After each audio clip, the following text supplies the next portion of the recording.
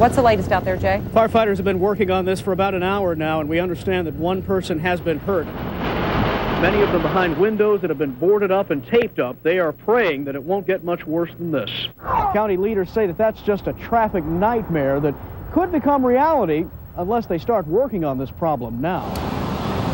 Witnesses who were here the night of the accident say they remember hearing a loud snapping sound right before all of the logs came tumbling down. They say that the cell phones could cause a spark, which could lead to a dangerous accident.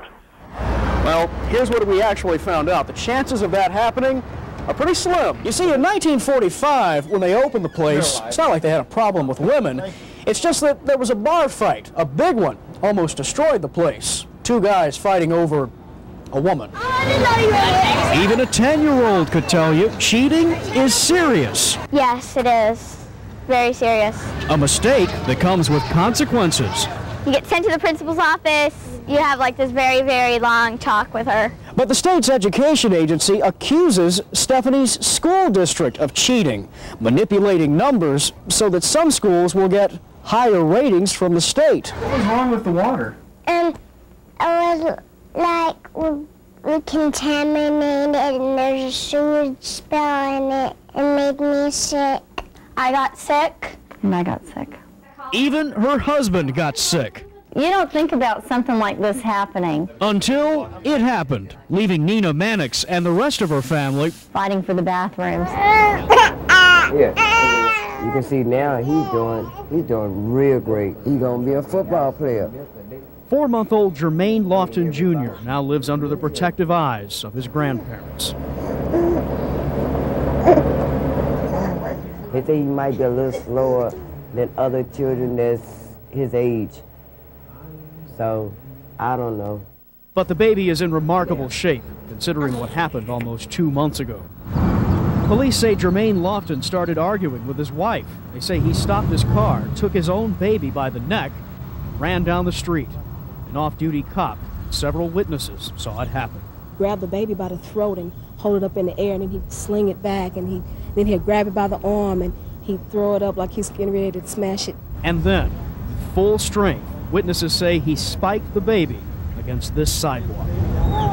He got hit on this side of his head, but the right side, it affected all the nervous system on his right side. And he's like, he can't barely see out this eye, he can barely hear out this ear, he can barely move his arm.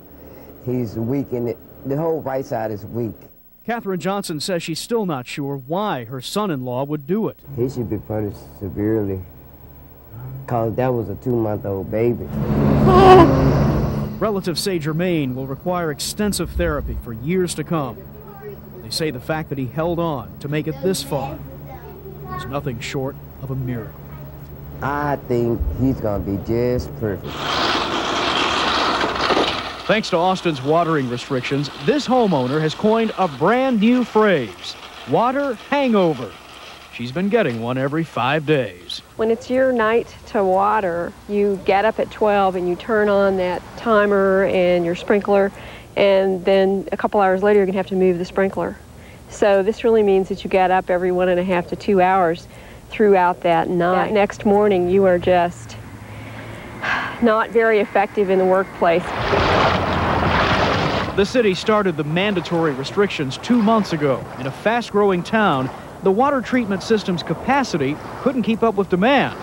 But now, even if it stays hot for the next couple of weeks, which it generally does, we think water use is going to be low anyway, and we have the cool nights, so people don't need to water as much. He says the restrictions helped save the city 10 to 15 million gallons a day.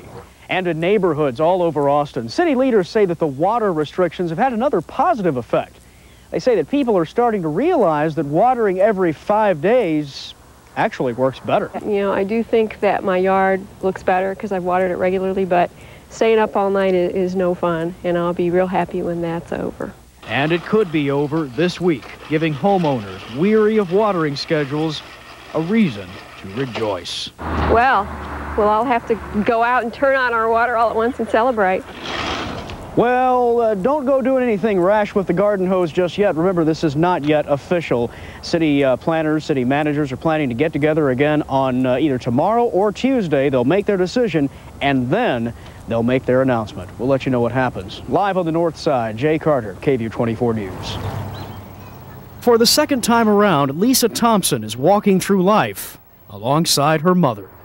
Had she had been a mean mother, I probably wouldn't be doing this, but she's always been so sweet, and she's always been there for me. Now we've got a couple more steps here, and the least I can do is be here for her. She moved in with me about 2 years ago. Hamburgers and french fries, right? While Thompson works, her 81-year-old mother spends time in a day program for the elderly. You won that in bingo? The evenings back at home are a disciplined routine. Dinner is served around 6. She's very finicky, and she won't eat much, so whatever she likes, we make it, right? And the roles of mother and daughter now seem somehow reversed. That's my youngest daughter. That's my last children. Her baby girl. Because Thompson's mother now lives with Alzheimer's. But I don't mind hearing that anymore. It used to bother me when she used to say that. Now I'm just glad that she remembers that. Because I know that will change. We have a fortune. A rigid schedule of routines Mom likes Vanna.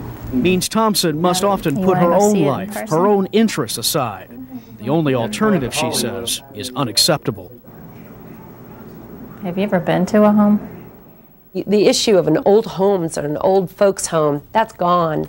Within the next 10 years, Karen Langley predicts baby boomers will demand changes in the way we treat our elderly. That means that we need to develop more community-based services, more in-home care supports, more day programs, more senior centers. That's what I think about. If it was me, what would I want for myself? Would I want to go to a home, or would I want to live, my life, with someone I care about, someone I love as long as I can, rather than to go to a place where everyone's a total stranger and nobody loves you. That conviction could still change if her mother's condition becomes unmanageable. But for now, mother and daughter both say they're managing just fine. Isn't this beautiful? Jay Carter, KVUE 24 News. It's not a grunt, and it's not an oink oink like everybody says, but it's a low-toned squeal. And this woke me up at 3:30 this morning. A sleepless night for Bertha Wilcox. I'm untying this so so they can't open the gate. The hogs, that is. Last week, in the dark of night, a pack of feral hogs grazed the grass, maimed the mums. And I saw all of this, and I just went into shock. The hogs hit 7 other yards in Cedar Park within the last couple of weeks. So animal control put up a few pig traps and hit pay dirt. So once the pigs were in a poke... Well, they brought the picture out for me to identify. And I did, because I saw them through my binoculars. You made a positive ID. I made a positive ID. Oh, God. City workers think there's still 24 more hogs to catch. Neighbors like Bertha Wilcox hopes that happens fast. Oh, absolutely. I've got to get some rest. Jay Carter, KVUE 24 News.